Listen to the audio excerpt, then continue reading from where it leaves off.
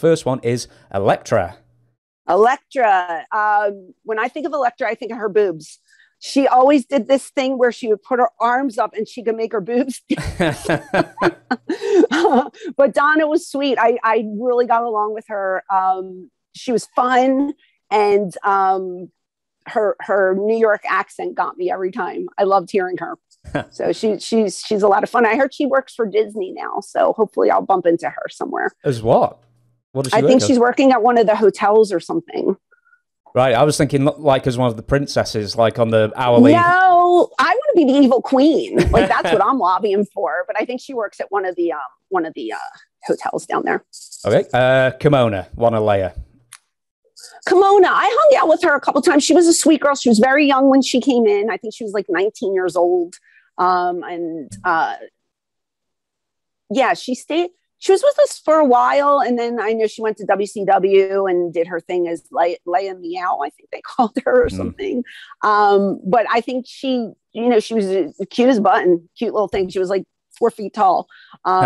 She was sweet. I didn't have any problems with her. Peaches, is that Laurie Fullington? Yeah. I loved Laurie. Yeah, Laurie was great. I think I got to work. Yeah, I got to work with her once at the arena, and I think I had to give her like a DDT or something. But yeah, she was great. I wish I could have worked with her more. She was a nice lady. Here's one that I never saw, and I've only seen like a couple of pictures. Miss Patricia. Yeah, I liked her too.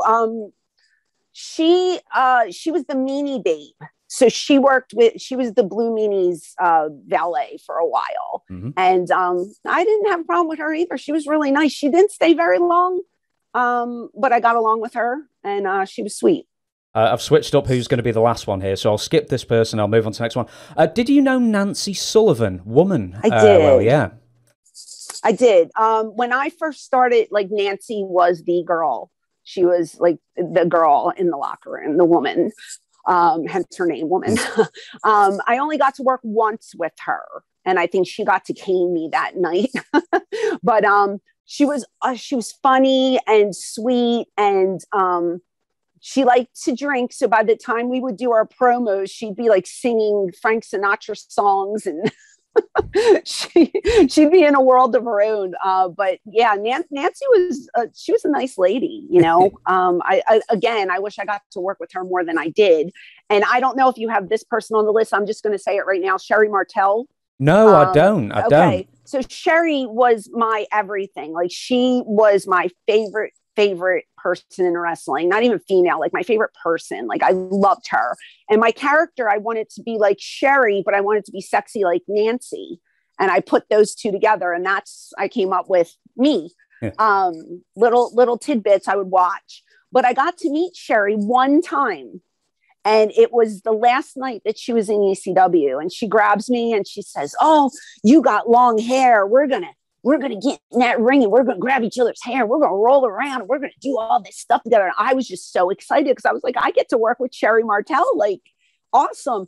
And then she starts telling me all these stories, and she's telling me that she went to Japan and she drank the whole flight. And then by the time she got to Japan, she was drunk as hell, and she doesn't even remember the match. And then I got scared because I was just like, is that what's going to happen with me when we work together? Are you going to be super drunk? But she was super nice. And then like when I got there the next week, they were like, "Oh, she works for WCW now. She's with Harlem Heat." And I was like, no, she was supposed to work with me. And I never got to work with her, but I am so grateful that I got to meet her and talk to her. So I asked somebody else recently who knew her in the 90s in WCW, Carl Willett, PCO. And and he said, I mentioned Sherry Martel to him, and he went, crazy, wild. She would get naked anywhere.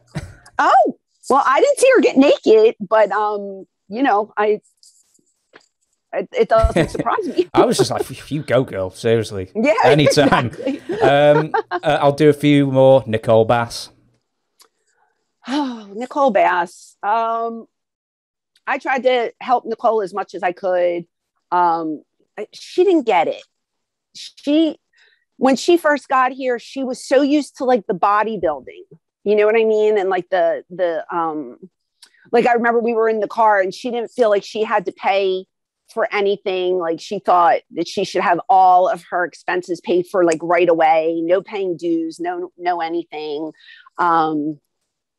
And I was trying to explain to her like, no, this isn't bodybuilding. And she's like, well, in bodybuilding, they would send me a car and they would pick me up with a car. And now I have to go rent a car and all this. And I was like, well, that's the way it is here, you know? And then she wanted all of us to like remember everybody's spots so we can all help each other. And I was like, no, Nicole, you just remember your spots, because that's the boys will remember their spots and you remember yours. I don't think she understood, you know what I mean? Like she didn't really get the business. But every time somebody it was Halloween and every time somebody would see a picture of Frankenstein, they would just look at her and go, ho, ho, ho, and she would get so mad. She would get so mad. It was her own fault. I mean, she made herself look like that in the first place. She didn't have to. Well, I don't know. She had a good heart. Yeah. I feel like I just feel like she didn't really understand what the business was about. No. So okay, as we are a bit tight for time, I'll give you 3 more, and we shall. I shall ask you for your plugs, and we shall call it a day. I will give you Lita. Oh, she was fun to work with. She wasn't there too long when she first came to us. She didn't have much experience. I think she was like wrestling maybe in Puerto Rico for a while, or Mexico, or something like that. Yeah. Mexico, yeah. But she came in and her character was hysterical. I mean, she's clipping toenails on, she would clip her toenails on camera, and Miss Congeniality was the gimmick that she was given. So I worked with her a couple of times, and she was fun. And when I see her now, we give each other a hug and stuff like that. So I'm happy for her success. Penultimate, Beulah. I know you were, was she your first match, Beulah? Or was this televised at least? That was my first angle. It was Beulah and I, and we were sort of married. And when I say that, I mean, we worked together for the whole time that she was in the company, because then she left and then I had to move on. But I mean, for 3 years, it was just her and I, you know, and we would do a couple things on the side, but I think they loved seeing her and I together. And because we were the 2 OGs that started the whole catfight wars, and she was always great to work with. And the catfights were not realistic looking, because we would just laugh the whole time that we were doing it. But she was a pleasure. And the end one, there was actually 2. I'll give you 2. You can talk about either one, either Tammy Sytch or Jenna Jameson. Oh, okay. So Tammy, loved working with her. I still talk to her to this day. I think we are doing WrestleCade together in November. She's still a good friend. She was at my wedding. And everybody warned me about her, how awful she was, but she wasn't. And she's been a friend of mine for over 20 years. And I love her. Still love her. And Jenna Jameson, I talked to a little bit. We both had gotten tattoos, not together.